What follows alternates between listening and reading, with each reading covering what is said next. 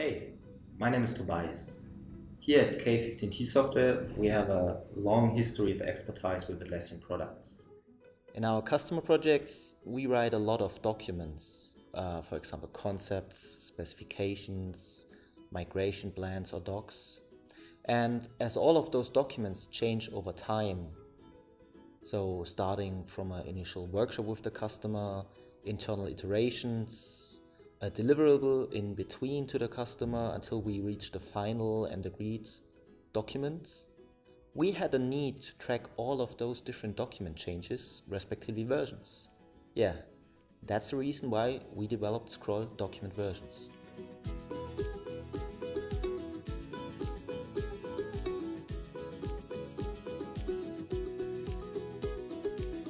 Hello, my name is Sachin. Scroll document versions is the first product that I worked on here.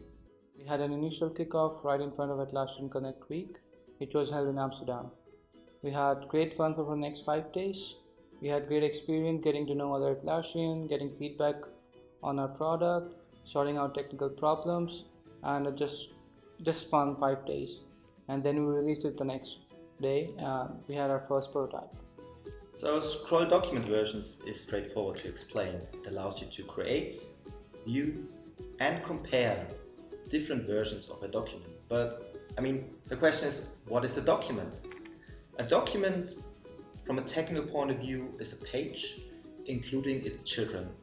So a subtree of your space.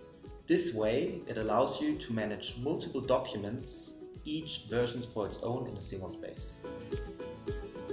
After you install Scroll document versions, you can find a byline item on all your pages. You click on document versions. In the dialog that will open, you can create and view the versions. Here you can see it's already, so we're going to click on one.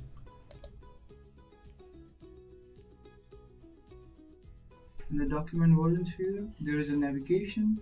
Just like in Confluence, you can switch between pages. Aside from viewing the version, you can compare different versions.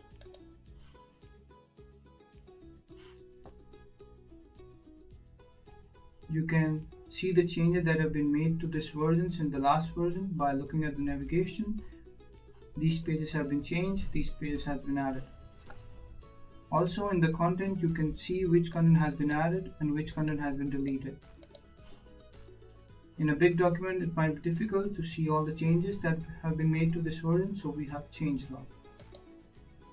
Here you can see all the changes that have been made to this version in the last version in a list view. To get more information about the change, you can click on details.